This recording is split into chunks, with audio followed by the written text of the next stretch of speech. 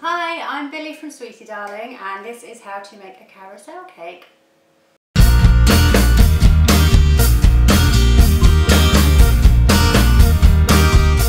So I started off by splitting and filling an 8-inch round vanilla sponge.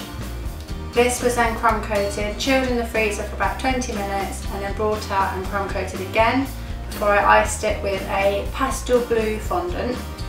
I used corn flour to stop it from sticking, not ice and sugar. I tend to find it sticks a bit less with corn flour than it does with ice and sugar. And then this was laid over the cake and smoothed that with smoothers until it was nice and polished and had nice sharp edges and no fingerprints or little divots in it. The next part, which is going to elevate the top of the carousel, is to ice a dummy, so this section in here. This I just rolled out some ivory coloured fondant and then brush the dummy in piping jelly and then roll the fondant round. Now to get rid of the seam you just need to buff it, so you need to push and overlap the fondant and then buff it with your fingers, buff it with your smoother until you can barely see a line there. If you have still got a bit of a line, it's not the end of the world.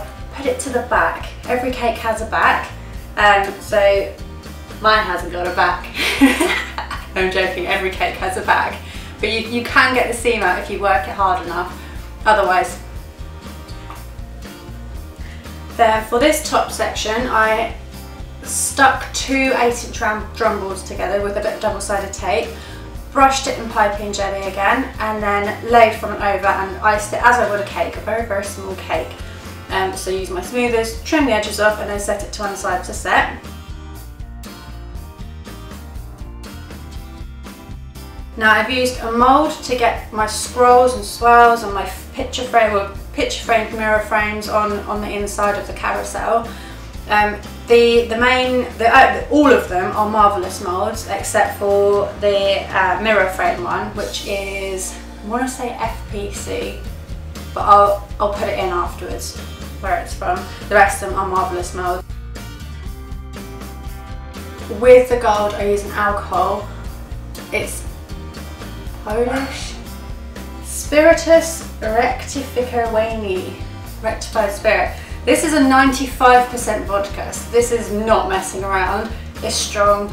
I think it's for drinking, like for mixing stuff. I wouldn't drink it, and I don't think you should drink it. I don't think anyone should be drinking this. It sounds horrendous. The smell of it is enough, but it evaporates off really quickly. So if you paint some gold with it or any colour with it, it will evaporate off pretty much instantly and just leave the colour behind. So it's good for getting colour into your cake and then clearing off. So this isn't a huge alcoholic cake now. That bit's gone, it's just left the colour on there. So that is what I use. 40% vodka, or the normal ones you get, like stuff like that. Not quite strong enough. Bit more gentle on your liver, but not quite strong enough to paint with. Now before I added on the dummy, I in a way dowed the cake, so I just used clear plastic drinking straws. This isn't heavy, what's on top of here. It's a dummy and two boards, so it's not a huge amount of weight. If it was a lot of weight I'd use real plastic dowels, but for what this is, the drinking straws will be absolutely fine. They're not going to go anywhere, they're not going to collapse underneath that weight. So I just did 3 of those, cut them to the level of the cake and then stuck the dummy on with some royal icing. The horses I got done ahead of time.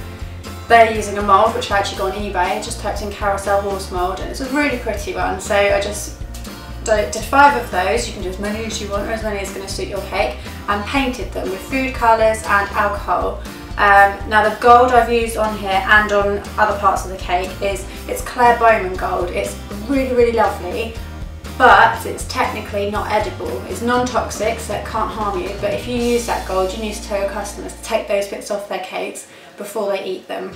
Just covers you, obviously you don't want to harm them, but it's such a pretty gold. I would paint myself in that gold if I could.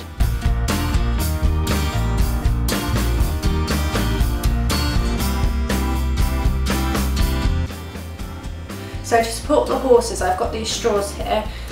Now the inside bit are paper straws, so you get them in really pretty designs, polka dots, stripes, chevron stripes. They're lovely, they're really, really nice colours and they look good, but because they're paper I don't want to push that inside the cake and then the paper goes soft, and when the customer goes to cut it there's sort of do you know, like paper gets when it's wet, it's just not nice. You wouldn't want that inside your cake. It might be quite difficult to remove.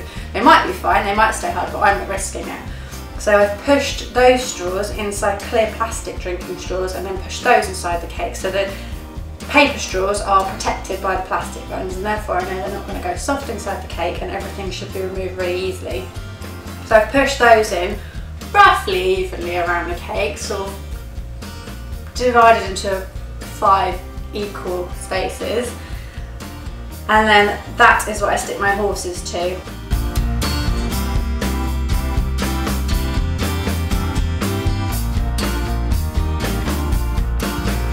Now, because I did my painted edge gold up here, I didn't want to leave it plain, so I've piped some little pink royal icing hearts.